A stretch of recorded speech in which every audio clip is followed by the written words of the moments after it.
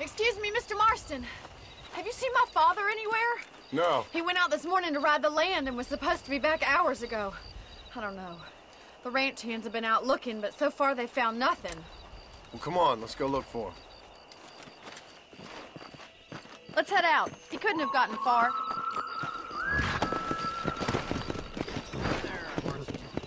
Come on! Giddy up! I've got a bad feeling about this. It's not like him to be away for so long. Don't worry, we'll find him. He's not as young as he used to be. What if he's hurt himself? Your father can still handle himself just fine, Miss McFarland. He's built like an oak. You're probably right, but I can't help worrying. He's all I've got. Don't you have any brothers or sisters, Miss McFarland? I had 6 brothers, but 5 of them died, either from sickness or foolish choices. And the other one? He left for the east and never came back. Must be getting on for 10 years ago now. He's a high and mighty banker in New York, according to his last letter. He should be here, helping you and your pa. I don't want his help. He can live his life any way he wants. But when I see those city fellers coming in on the railway, all dressed up like a sore toe, I fear a little for his soul. He switched his saddle for a tie, and that's fine. I just never met a man in a tie I could trust. Who's that over there? Come on.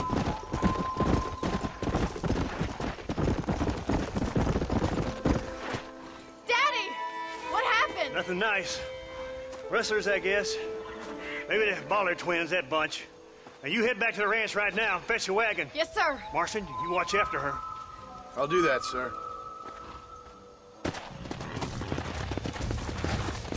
Hey! Come on. What could have happened to those poor men? And their horses were dead, too.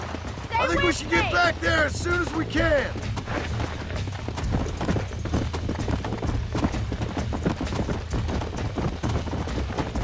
Yeah! Please stay close.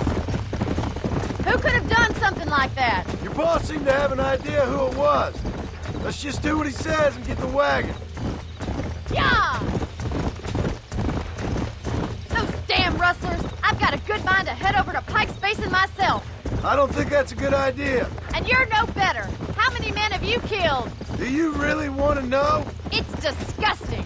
You never met the men I killed. I heard the way you talk about that gang you were in. Like there was some twisted morality to what you did. We all have a code. Only some of us don't realize. Yeah. Look, Mr. Marston, the barn is on fire. Open your goddamn eyes. Let's go. Yeah.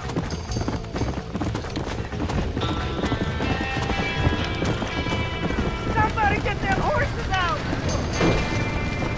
Los caballos! We gotta get to the horses! Look, faster, man. Come on. We can't get through the doors. It's too dangerous. Put it on!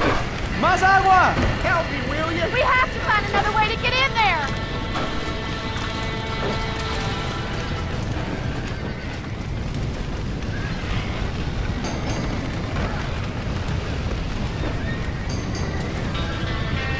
There ain't enough of us!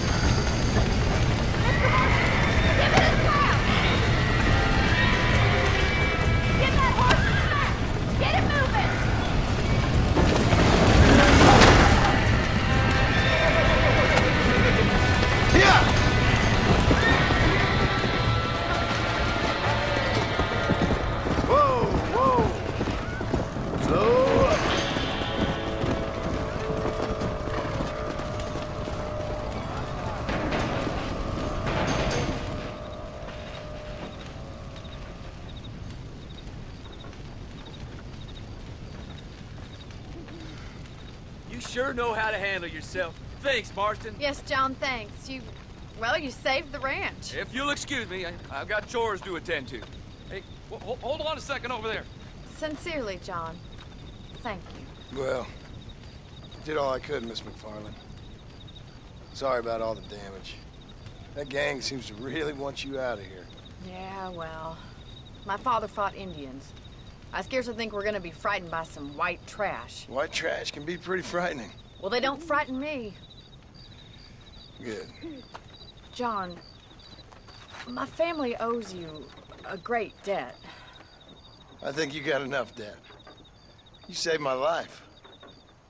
All I ask of you is this. If I get back home and get my farm started back up, you'll sell me some cattle. I prefer doing business with people I know. Of course, Mr. Marston. It'd be my pleasure. Well, you get some rest. I've got to go see how my father's bearing up.